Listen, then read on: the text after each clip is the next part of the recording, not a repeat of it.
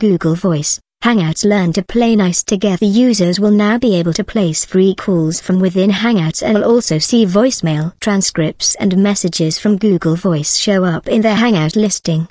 Google Voice, the phone service that lets users place and receive calls to a dedicated number or group of existing numbers, is now playing nice with Google Plus Hangouts. When Google Voice users open up Hangouts, they'll find that their voicemail transcripts and text messages will be included next to messages they might have received in Hangouts, the search company announced Wednesday.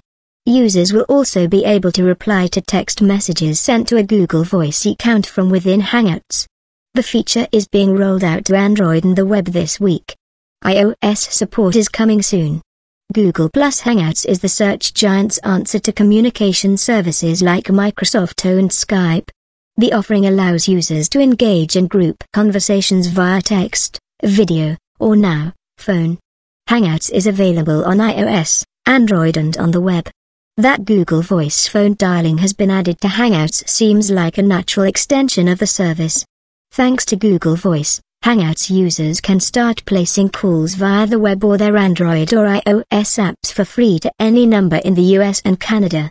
International calls can also be placed, the rates will apply.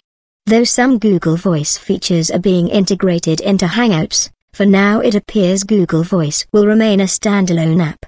However, the end is near for Voice, and Hangouts will eventually swallow Google Voice whole. Last year, Google Plus product manager Nikhil Singhal said in a post that Hangouts ultimately would be the future for all communication from Google. Hangouts is designed to be the future of Google Voice, and receiving phone calls is just the beginning, Singhal wrote. Future versions of Hangouts will integrate Google Voice more seamlessly. In an emailed statement to Connect on Wednesday, a Google spokesperson said the move to add Google Voice features to Hangouts shouldn't come as a huge surprise.